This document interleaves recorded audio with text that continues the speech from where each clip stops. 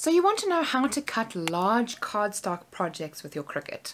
And I'm talking the 12 by 24 type cardstock and using your long Cricut mat or your 12 by 24 Cricut mat. That's exactly what we're going to do today. And I'm also going to show you how to very easily modify an existing design to fit on the 12 by 24 mats. My name is Kelly and let's get clacking.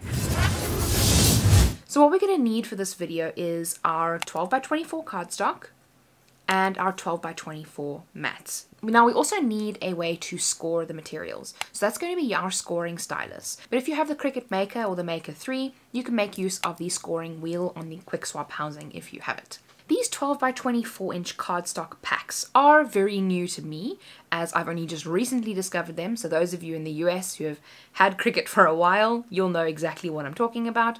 But for my South African audience, they're around 270 Rand. Now there's only one retailer in South Africa that I've seen that actually has them loaded on their store, and that is SA Sublimation Blanks. So I'm going to leave a link down to the product below. And in the country, as far as I know, we currently only have the primary sampler and the sorbet sampler. I'm sure they'll add more, so if you're watching this video in the future, there might be more available. For those of you in the US, if you're not quite sure where to get them, you'll be able to get them from Amazon and they're around $17.50. And I will leave a link to both of the products down in the description. So let's get started on setting everything up in Design Space. This is what Cricut Design Space looks like on your homepage. So I'm just going to search for baseball cap. Those are the keywords that you need to use when searching for this project. But you can apply the same method to any cardstock project that you're working with, because I'm going to show you exactly how to manipulate any project to work on the 12 by 24 mats. So we scroll down a little bit to get to the project that we want, and this is the project that we're going to be using today. So I'm going to click on it. In order for this method to work, if you're using something from Cricut Access, you're going to need to be able to customize the design, which is in the bottom right hand corner. If you can't customize the design, then you won't be able to change the sizing of it, so this method won't work. But if you import your own design into Cricut Design Space, then you'll be able to just add that to the canvas and you won't need this step. So let's go customize and wait for everything to import onto the canvas. So I'm going to zoom out so that I can see everything. And with this project, we can see that everything is grouped together. It's all one element. So I'm going to right click and ungroup the project just so that I can work with the different elements separately and keep them all a little bit more on the canvas as a landscape as opposed to having everything portrait. So I'm just going to move this up to the side here, and I'm going to highlight all of those and move those up. Then I can zoom in a little bit more. In order to make this project work for the 12 by 24 inch mats, we need to make sure that the largest element will fit within the constraints of our mat.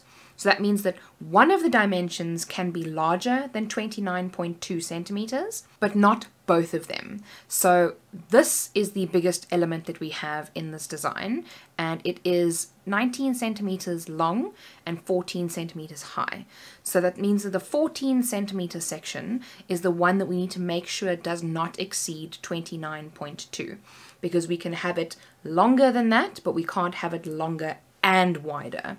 I just want to add in that it's important to remember to size everything together, because this is a project that all the different parts fit together. If we change one item, we make that one bigger, then the rest of the items won't fit properly. So the panels are the correct size for each other and they fit onto the rest of the parts. So if you make the base of the hat a little bit bigger, then you'll see the parts overlapping on the sides. So it's important to remember to size everything at the same time. All right, so what we're going to do is we're going to highlight everything. Now, it's important to remember not to group yet at this stage, and we're just going to drag it out a little bit. And you can zoom out a little bit, so we've got a little bit more wiggle room. And then I deselect everything and I click on the largest part to see if that has gone past 29.2. It hasn't, we're quite far away still, so I'm going to zoom out a little bit more. You can just continue this process to, zoom out and, enlarge it and make it bigger, or you can use the grid to help you. If we look at the grid of Cricut Design Space, each of these blocks is 10 centimeters. We can see, because that one is 100, it says here, it says 100, and there are 10 blocks in between 0 and 100. So that means if we're working with 29.2 centimeters, 3 of those blocks are 30 centimeters. So instead of selecting everything dragging it out, selecting everything, dragging it out, we can actually just make sure that it's just within 3 of those little blocks. So, work smart. So we're going to select everything, drag it.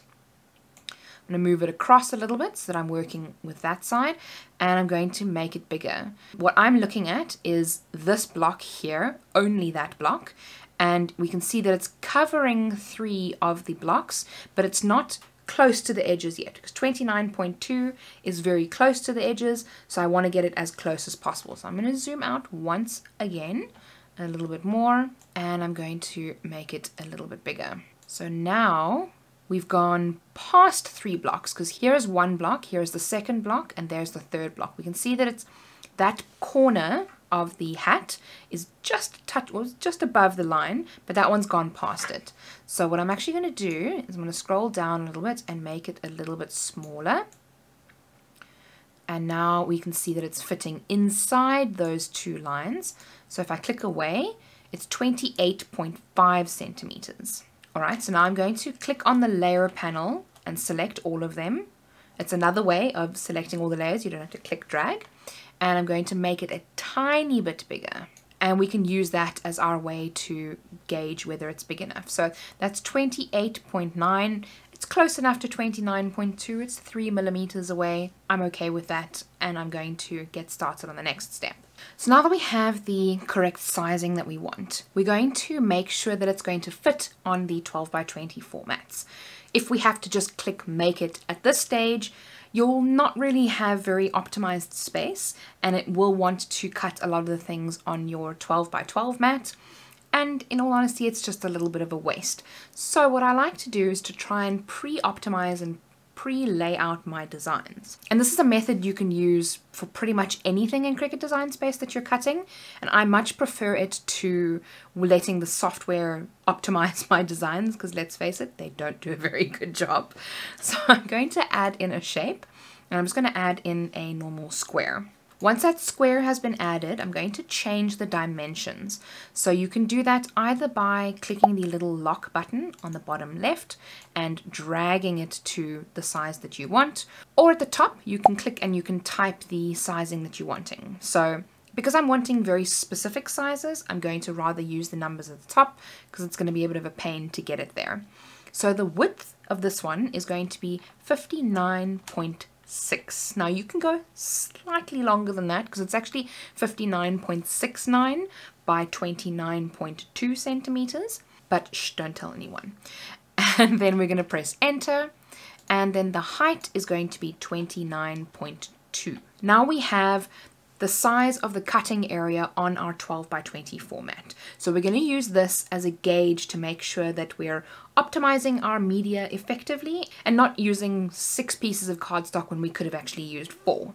So now I'm going to right click and duplicate, and I'm going to do that 2 more times because I want to see if we can fit this onto 4 pieces of cardstock. I'm going to select all of them by holding in the shift key on my keyboard and clicking them individually, right clicking and sending them to the back, because I want to layer everything on top of the designs just to see that they actually fit. You can move some of them off to the side for now, as we're going to be working with them one by one. So we're going to start with the main piece. Now the main piece there we can see fits very nicely. If you wanted to get really technical with the lineup, which in this case, honestly, we don't really need to, and as long as we've got the general idea, if we're going to be wasting 1 millimeter or 2 of cardstock, that's okay. But what you can do here is to click, drag, and select the 2 layers. Use the align feature to align them to the right or to align them to the top, just to make sure that you're actually touching those corners. But like I said, it's going to be a few millimeters worth of difference, so it's really not the end of the world. Then I'm going to see what else works on this mat. Now I could very easily fit that on the mat, and then I won't be able to fit anything else. That should be fine. It's not a train smash at all. So what I'm going to do with those is I'm going to group those. It's very important to not attach them, rather just group them. And then I'm just going to move it off to the side for now so that I don't have to worry about it. Next, we're going to then bring up another box and start playing around with that. And a lot of this process will be trial and error, figuring out what works and what doesn't. So the method that you use for this specific template, if you apply the same logic, it'll work for any design. So as long as you have the box of the size of your mat and you're moving things and trying to orient them correctly, zooming in to make sure that they're not overlapping, because I've done that a few times, and just playing around with the actual sizing. So we're going to put 2 of those there, and that one I'm going to turn around, play around with the orientation a little bit more. So we can fit 4 of those on one mat. And then, like I said, we're going to zoom in. So I'm just pressing Control on my keyboard and I'm zooming in, scrolling in with the mouse. And we can then move those up a little bit, move that across.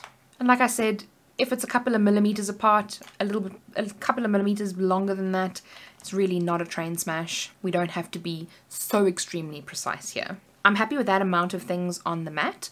You can even move these onto the mat if you want to, and cut them maybe in some of the dead space over here, just to try and make use of that dead space a lot. And then we're going to highlight everything and we're going to group it for now and just move it off to the side as well. The next mat, we're going to work with these 2, because I think these 2 will fit nicely. And then let's try this hexagon, I think.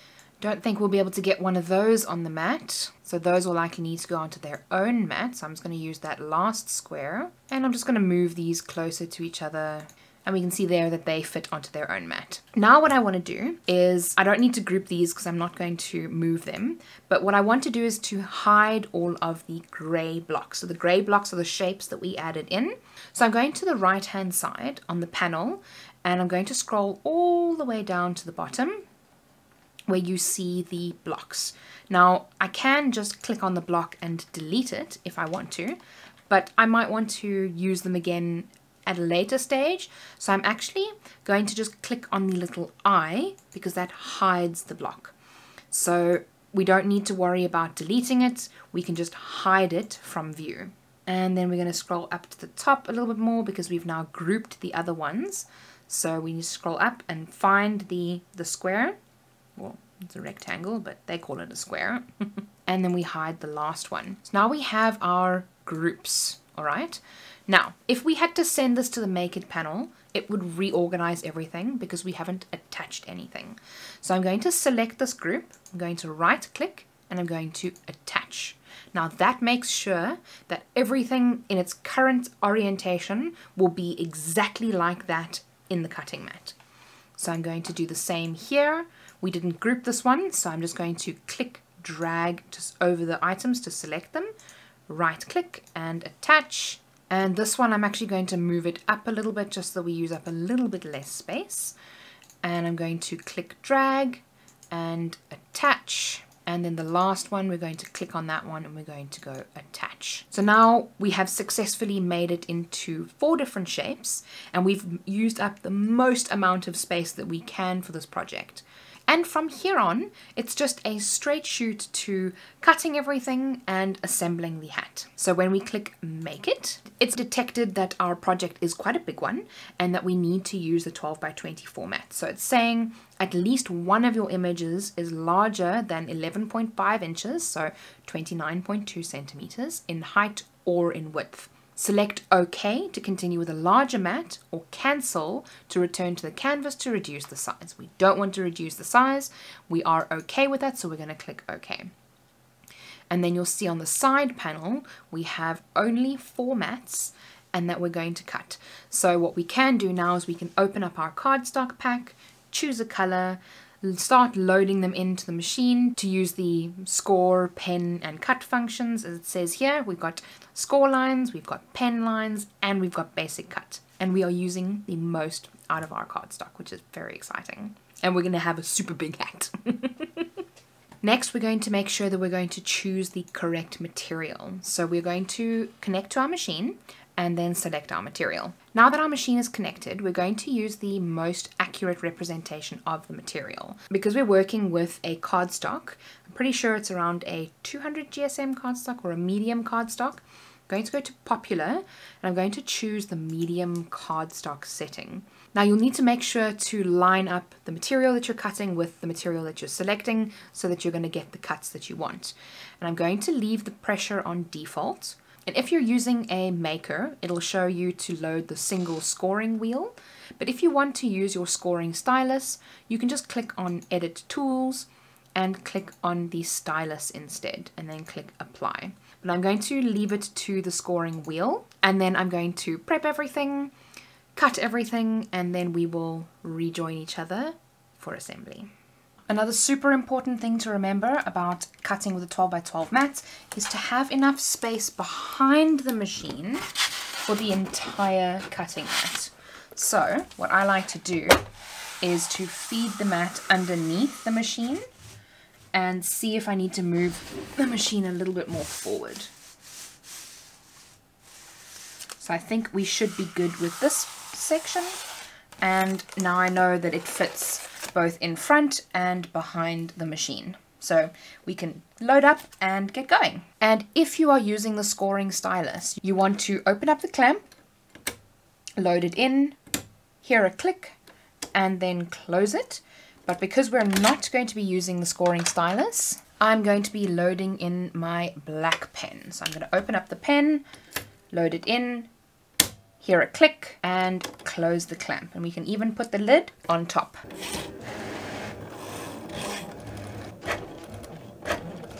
And now it's done with the writing and the scoring, so we need to change the blade to the fine point blade.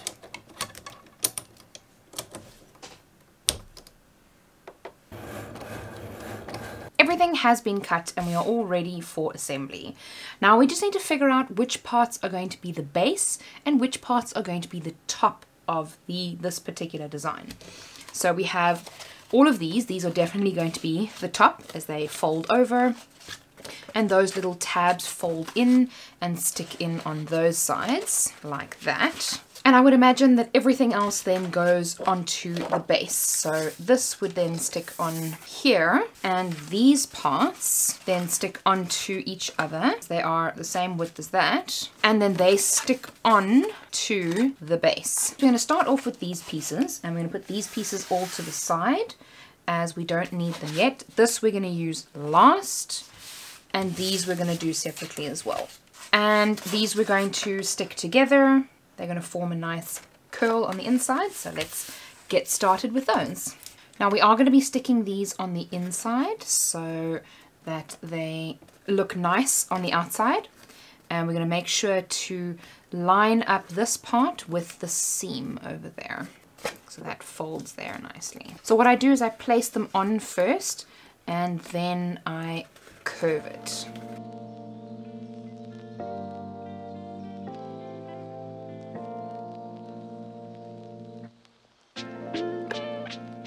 We now have our base part. We can fold these flaps in, and then this one we stick to the larger base plate so it'll sit like that. So we have our super extra large hat that will dry, and we can now place that on the front of it. And this part then just gets glued on top of that to hide all the ugly marks. So now we have the base of our hat, and as we can see, it is actually quite sturdy, which is fantastic. Now, on to the tricky part. I'm going to do these one by one because they are quite challenging and we don't want to overcommit. So I'm going to fold all the flaps first, and then I'm going to be gluing each of the little flaps down with some glue and slowly lining them up with their counterparts.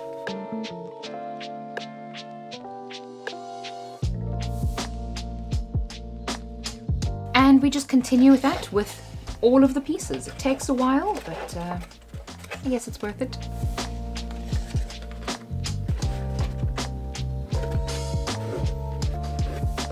And there we go. So we have the little top part that we're going to stick on now. Glue that sucker on there. And then all of these little round thingies are for these holes. So we're going to stick them on the edge of the holes.